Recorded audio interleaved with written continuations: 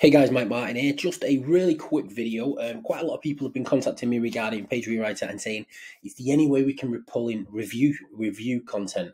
Because obviously a lot of people like to put nice reviews on their websites and stuff like that, and obviously it helps conversions massively. So I just thought I'd do a quick video and show you exactly how we're already doing that, and that you don't need any upgrades to the product to do it. So let's start a new project, and as soon as I probably put the name in, you're going to be like, oh my god, never thought of that. And the name of the project is going to be Trustpilot Electrician London. We click next on that. And this will open up a new project. So I'm going to paste in Trustpilot Electrician London and make sure you use the location modifier. It doesn't make it more accurate. And then I'll choose Greater London. I click Get Content. And as you can see, this has changed. It doesn't take over the full screen, so you can continue working now. And it actually loads over here and is much faster.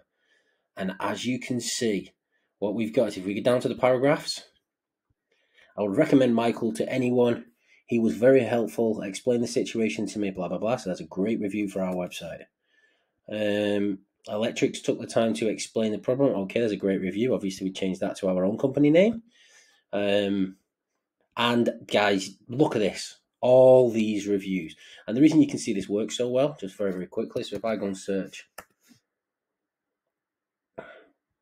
as you can see, every single site is going to be Trustpilot, but it's all different ones. And if you go into all this content, about 10,000 words on average when we do a pull is, I hired Electric Works London to provide ECR, blah, blah, blah. Okay, as you can see, guys, all this review content and all these, and then obviously as soon as you're happy with them, you copy that, you go to the AI rewriter, paste it in here.